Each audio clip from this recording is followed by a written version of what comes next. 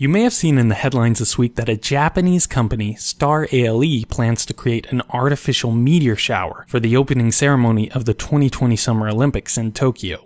I think this is a really neat idea, so I thought I'd make a quick video about the engineering behind it.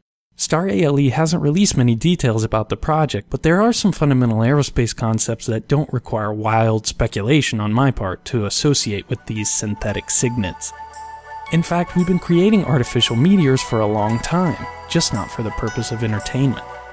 I'm Grady, and this is Practical Engineering Shorts, the first one actually, where we just dip our toes in the pool of technical details behind current events.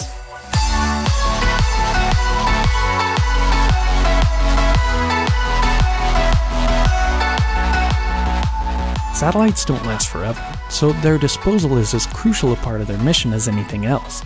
Before a satellite ever sees the glow of the rocket engine that will carry it into orbit, mission planners already know what they'll do when the end of its usable life is reached. For a low-Earth satellite, decommissioning usually means turning off the instruments and letting its orbit slowly decay until it burns up in Earth's atmosphere.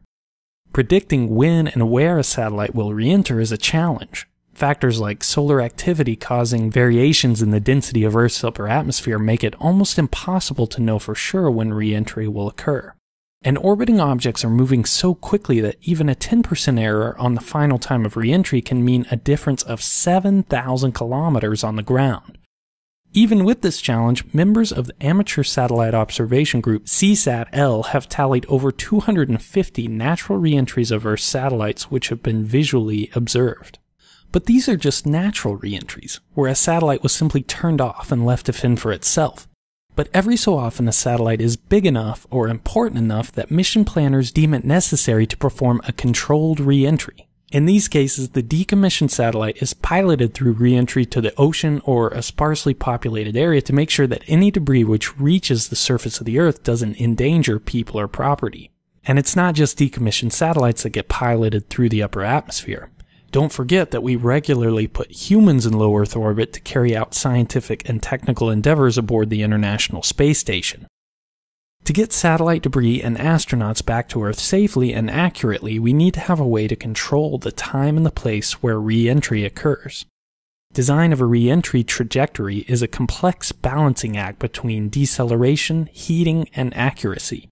Some scientists and engineers have spent their entire careers studying ballistic coefficients and free molecular gases and hypersonic shock waves, etc.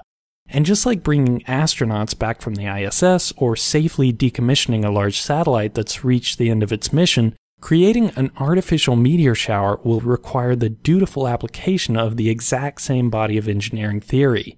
Aerospace engineers will have to carefully plan and execute how the meteors are released from the Star ALE satellite in order for them to re-enter the atmosphere at just the right time and location for the opening ceremonies. I guess we're lucky that each nation that hosts the Olympics tries to one-up the festivities that came before, and I have to say that an artificial meteor shower is certainly one of the most innovative ideas for outdoor entertainment that I've heard of in quite some time.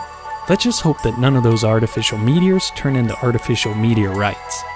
Thank you for watching, and let me know what you think.